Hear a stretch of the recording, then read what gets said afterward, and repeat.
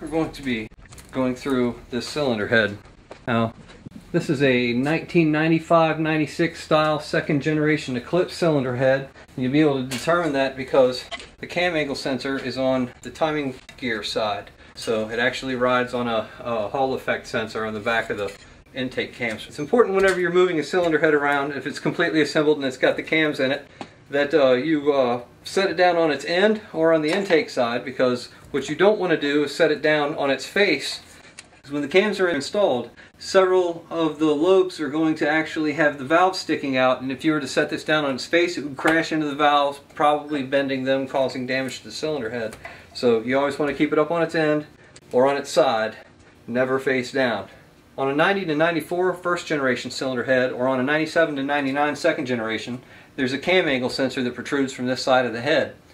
If you plan on setting it down on that end, remove that part before you pull it off the motor. I'm going to go ahead and put this back on the block so that I can work on it level and flat, and remove the camshafts, and then we're going to move on to removing the valve springs, retainers, rockers, lifters, the rest of the goodies.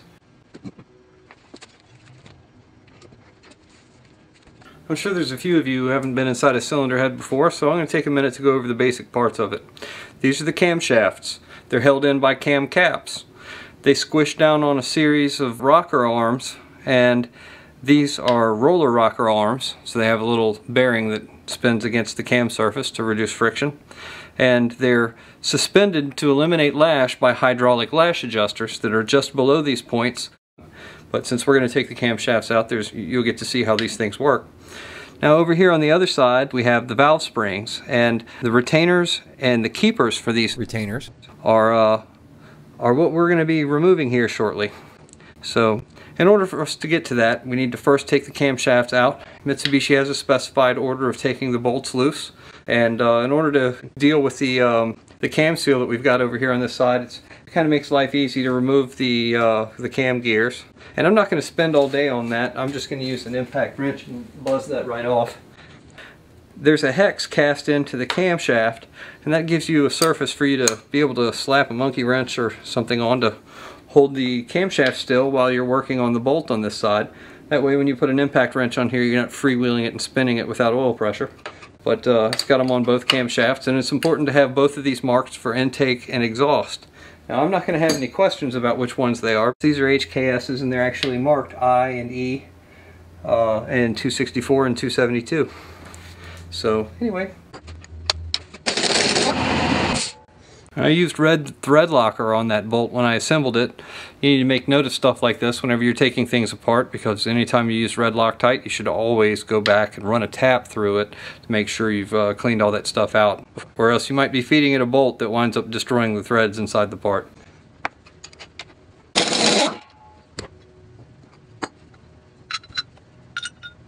Alright, when you're removing the cam caps, Mitsubishi also specifies that you remove this one first, this one next, this one next, this one next, this one next, and this one next. And when I disassemble these and remove them, I'm going to keep them all lined up. But it's important to note that they have markings on all of them. This one right here didn't impress all the way, but it's supposed to have an E right there with an arrow. That one says E2, E3, E4, E5. We're going to go ahead and start disassembling it. And I'm just breaking them loose first.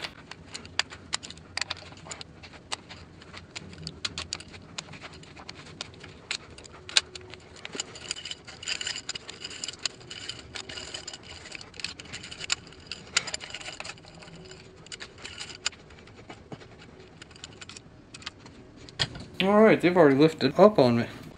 I'm happy about that. This one has sealant on it, so usually it puts up a little fight. Ooh, that's nice and loose now. If this one puts up a fight, there's a little edge underneath that lip. You can take a pry bar and lightly lift to dislodge this piece, and you can also do that on the front side. This one didn't put up a fight at all, but let's see how that one does when it comes off. As you remove each cam cap, scrape your fingernail across the journal of each cam cap and also the cam journal. A light groove or two isn't a deal breaker as long as both surfaces aren't wiped across their faces. It's damage that results from metal shavings being pumped through the oil supply that can create the biggest problems because high spots develop from metal being embedded inside the journals. That does the most damage. If they're damaged, you'll need the cam caps shaved and the bores line honed. Possibly even need cams ground if it lowers their center line in the head so that you don't bind up lifters or break rockers after you put it back together. And there's the camshaft. Comes right out. You want to lift straight up on it when you take it out. Yeah, the journals look pretty decent. Got a little bit of scratching on it, but anyway. You see the HKSs, they mark the cam size on the hex. So there's 272, that's my exhaust cam. I like the fact that it's oily, so I'm going to leave it that way. And what I'm going to do here is just attach some of this stretch wrap. Drop it all over the place. It's kind of hard to do this when it's oily. I just want to do this to protect the cam. Yes, I left the seal on it. I'm going to go ahead and put the caps back on, just so we don't lose track of those.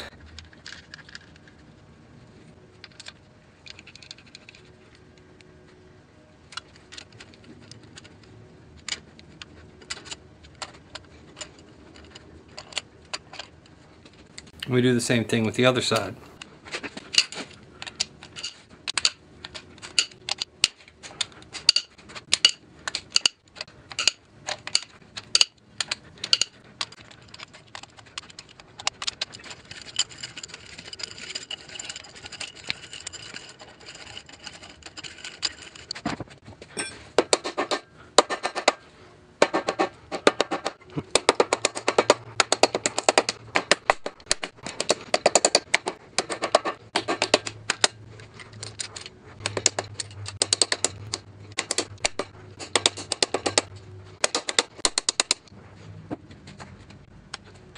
When you do this, put your thumb on top of it because you can send it flying onto the floor.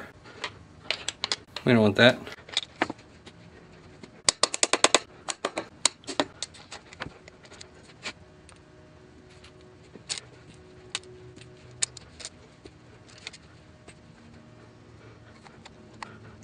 Push the seal out a little bit.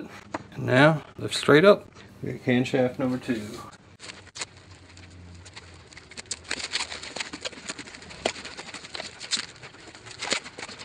There you go. Alright, so what's left in here? We have our rockers, we have our lifters, springs, and retainers. We have to keep all of these things separated and identified with which one of the valves they go on.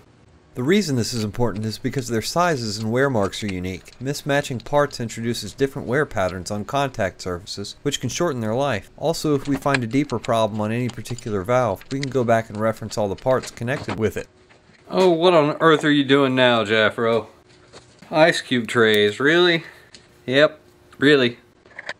So I'm going to mark the side of the ice cube tray that the cam gears went on, and just in case I forget, I'm going to mark them intake and exhaust, and that'll make perfect sense. Oh no, I got another one. Alright, what I do with these things, since there's 16 ice cube tray holes, is I put all my rocker arms in each one of these.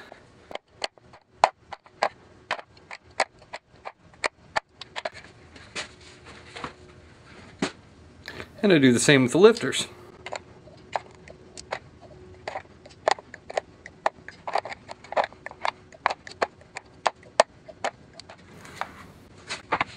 Now that I have the lifters and the cam followers out, or the rocker arms, the rest of these parts are pretty much going to stay in here, and I can flip the head over and not risk losing any of the pieces. This is a cylinder head I got back around 2004, I think. You're going to see more of it as these videos progress because this one has 68,000 miles on it and has never been machined in any way. It came off a crankwalk car. I mean, well, it came off a 7-bolt, so I guess any of them could be, but that is neither here nor there. Perfectly good stock cylinder head. The previous owner tried to repair his short block 3 times before giving up and installing a complete 1G motor. I've robbed a few oil gallery plugs from it, but other than that it's sitting just like it was when I got it, just filthier. I didn't get this thing with cams, rockers, or lifters in it. Fine by me. I have shelves full of them. It's got valves and springs in it, but the springs are toast. Still has the original factory valve job, and it's filled with 10 years of flotsam and jetsam. I can still use it for reference though. Since my head has been ported, decked, radius cut valve jobbed, and an aftermarket valve train installed, I feel like this video series could benefit from this contrast. I won't be the one doing the machining on this job because I'm limited by my available tools. Most everyone watching these videos are in the same boat. Not you, Keith, I know you got it covered. But just because spring load testers, spring depth gauges, and milling equipment are out of my reach financially, it doesn't give me a pardon from knowing what I need to ask of my machinist. Because of this arrangement, like many of you already know, if you don't have the tools, then the parts aren't the only expense of doing the job correctly. Work with a machinist you trust and who's willing to put up with your silly requests. Either that, or have your own facts down straight before you get them involved. That's your choice, it's really your responsibility, but it's just easier to communicate when both parties understand the subject material. So that's what I want to share with you in this upcoming series. I have no intention of teaching anyone how to do the machine work themselves. The plan here is to keep it simple.